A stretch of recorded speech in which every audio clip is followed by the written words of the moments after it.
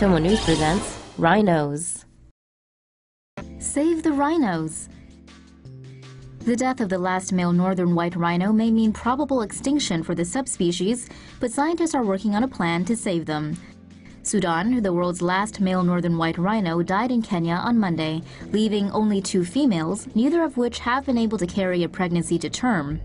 The best plan to carry on the species is through in vitro fertilization, using eggs extracted from the surviving females and stored sperm from dead males. The fertilized egg would be implanted in a surrogate southern white rhino, the species' closest living relative, which would carry the calf to term. If successful, scientists hope to use the procedure to create a herd of 5 to 15 rhinos that would eventually be returned to their natural habitat. With the IVF method costing as much as $9 million, conservationists hope to raise enough money and implement it before it's too late. Rare Sumatran rhino gives birth. An endangered rhino has given birth, and it was caught on camera. The 14-year-old rhino named Ratu gave birth at the Sumatran Rhino Sanctuary in Indonesia. The video begins with the rhino prepping for delivery. Ratu actually has experience in this area. She gave birth to her first calf in 2012.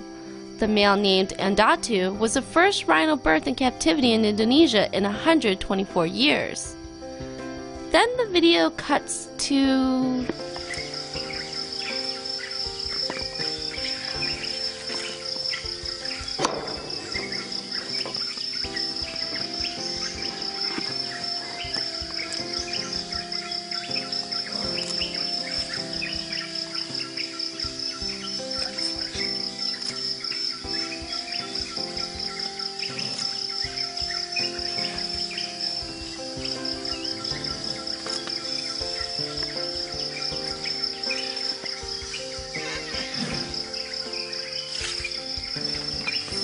Yep, that's what a rhino looks like being born. Surprisingly purple.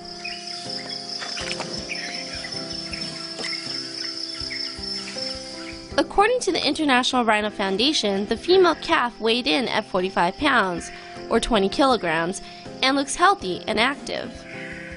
Only an estimated 100 Sumatran rhinos remain, mostly on the island of Sumatra, and several are in captivity. The birth is a significant success for efforts to save the endangered species. Congrats, Ratu! Last male northern white rhino is looking for love. Biologist Daniel Schneider tweeted this photo with the caption, "Want to know what extinction looks like? This is the last male northern white rhino. The last, nevermore." Sudan is one of the 3 northern white rhinos left in existence. The other 2 are his 23-year-old daughter Najin and his 17-year-old granddaughter Fatu. In 2009, the rhinos moved to the Poachers Conservancy in Kenya from the Czech Republic in hopes that being in their natural habitat would help them breed. Unfortunately, neither of the females can naturally reproduce, and Sudan has almost no little swimmers left. White rhinos can live to 50 years old, but most of them kick the can at around 40. Sudan is 43, so the clock is ticking in overtime. There still may yet be hope. Conservationists are trying to raise $1 million for fertilization techniques with a GoFundMe campaign called Make a Rhino. Sudan is also being proactive about the situation, which is probably why he joined Tinder in April. Swipe right. UK scientists using IVF method to save northern white rhino. With less than a handful of northern white rhinos left on Earth, a team of UK scientists at a British zoo will try to save the species using a procedure never previously attempted. The 3 remaining northern white rhinos are under round-the-clock protection at a conservation site in Kenya. There are 2 females and 1 elderly male. Due to fertility issues, the females are unable to conceive offspring naturally. As an alternative, sperm will be extracted from the male and eggs from the females. Using the in vitro fertilization method, any fertilized eggs will be implanted in a group of female southern white rhinos, a closely related subspecies, to be brought to term. If this proves unsuccessful, scientists will combine the northern white rhino's sperm with the eggs of the southern white rhinos, in the hope a crossbred embryo will result. In advance of experimenting with northern white rhino samples, the IVF technique will first be tested using southern white rhino sperm and eggs. Creating an embryo outside a rhino has never been done before.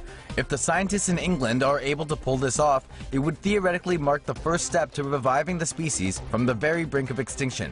The northern white rhino population has been decimated in recent years due to hunting and poaching for its horns. Poachers sneak into zoo and saw off white rhino's horn. A young male white rhino at a zoo just outside of Paris suffered a gruesome death in a place where he was thought to be safe. The night of March 6th, poachers broke into the Thori Zoo through the rear entrance and made their way to the white rhino enclosure. There, they found 4-year-old Vince, who'd arrived at the zoo from the Netherlands in 2015. Without wasting any time, they put 3 bullets in Vince's head, slaying the massive animal. The poachers then used a chainsaw to saw off Vince's horn, which is potentially worth up to $60,000 on the black market. The poachers began to hack off the dead rhino's second horn, but didn't finish the job, either due to mechanical failure or a disturbance of some kind. The 2 other white rhinos at the zoo, 37-year-old Gracie and 5-year-old Bruno, managed to escape the same bloody fate. This is believed to be the first time a rhino has been attacked and killed at a zoo in Europe. Rhino horns are coveted for traditional Asian medicines, as they are said to act as an aphrodisiac. There are only an estimated 21,000 white rhinos remaining on Earth. Rhino chases villagers through southern Nepal town after escaping wildlife reserve. Nepali crowds in Hitata ran for their lives Monday, scattering and climbing balconies to evade a wild rhinoceros that had escaped from a wildlife reserve. The Parsa Wildlife Reserve in southern Nepal reportedly has no fences, so the enormous one-horned rhino made the 12-ish mile journey to a town in the Makwanpur district. Villagers scrambled to get out of the animal's path and then, naturally, posted videos to social media. Several videos show the rhino, which can run up to 34 miles per hour, chasing down motorists. Efforts to scare the rhino off with car honks and drums didn't work, and unconfirmed reports say at least 1 woman died and 6 others were injured. If only this were just a scene from Jumanji. Zookeeper injured after being trampled by rhino. A zookeeper who was seriously injured after getting trampled by a 2-ton rhino at the Whipsnade Zoo is in stable condition after surgery. It is believed the zookeeper in his 50s was feeding the animals inside the Asian rhino enclosure when a greater one-horned rhino, believed to be named Awww, suddenly turned on him. Awww trampled, gored, and stamped on the keeper before leaving him immersed in a wallowing pool.